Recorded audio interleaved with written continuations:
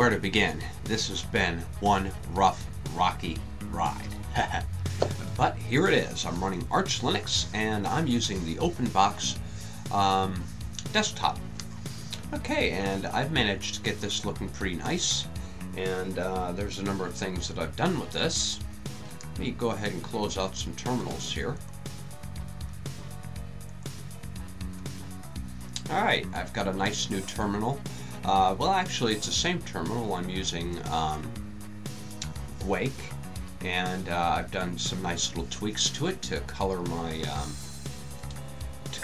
prompts and everything.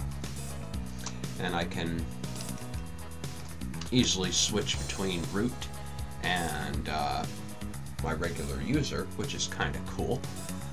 There's all kinds of neat things that this does, but I'm still adding stuff, and I haven't quite gotten this loaded up the way I'd like to. Excuse me. But you can see here I have a nice new conky on my desktop, and I'm using tint right here.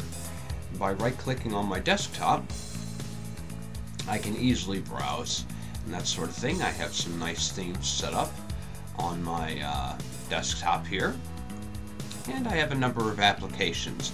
I installed Firefox, I've installed OpenShot, TeamSpeak for communicating in the TeamSpeak community, and then of course my webcam program that you see on the lower right corner of the screen.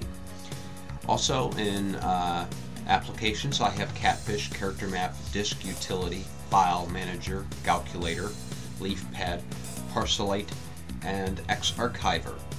In graphics, I haven't really installed anything yet because I'm going to be running my Windows software, and I'll be setting up Wine and everything to do that later. Okay, and then of course Firefox and Mumble has been installed. I have Zathura in Office. I'll be installing more later as I need it. And a number of other tweaks and utilities that I have installed on here.